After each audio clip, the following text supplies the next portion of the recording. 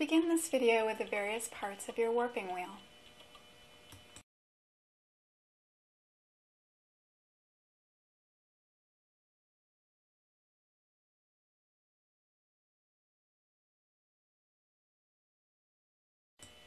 These are some of the tools that you should use to assemble your warping wheel.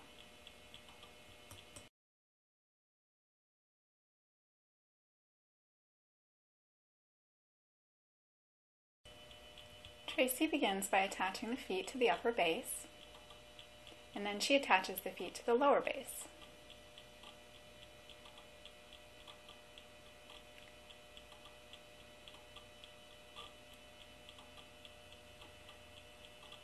She then takes the upper base and fits it into the lower base and bolts them together.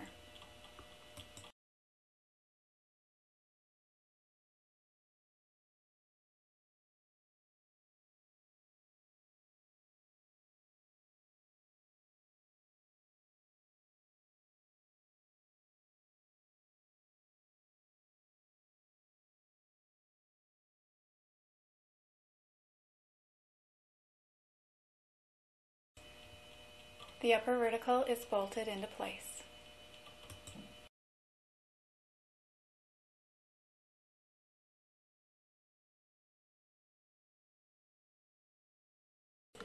Tracy now sets the upper vertical and bolts it into place.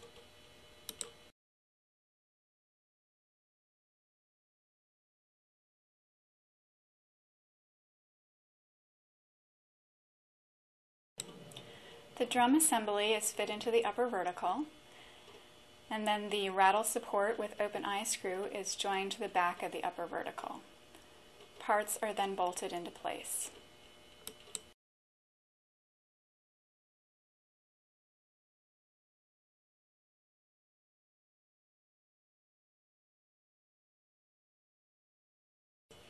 Here, the tension tie-up assembly is attached to the rattle support.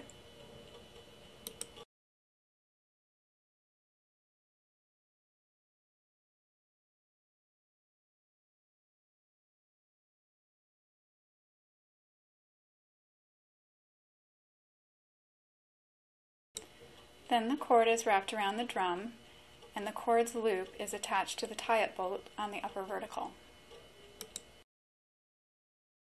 Here, Tracy is adjusting the tension. From the back, set the drum so the revolution pin is to the right of the first spoke groove. Attach one regular spoke first.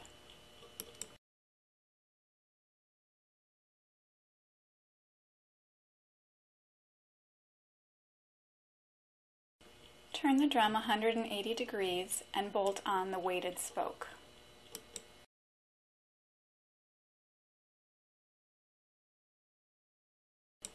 Tracy continues to attach regular spokes to the drum.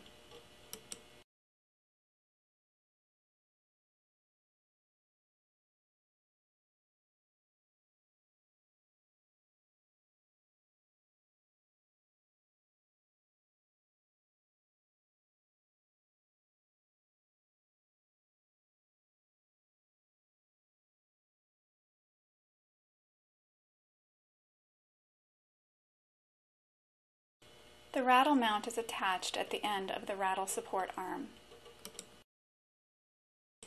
The revolution counter is easily attached to the rear of the drum on the rattle support intersection.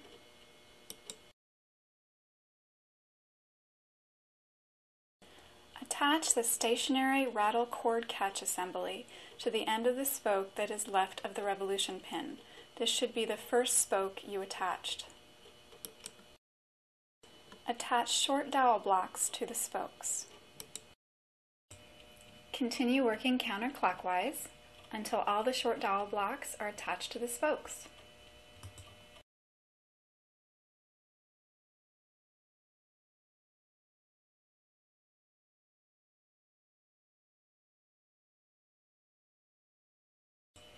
Attach the rattle top to the rattle. Then secure this to the rattle mount with the fast pin. Hang the extra rattle from the open screw eye.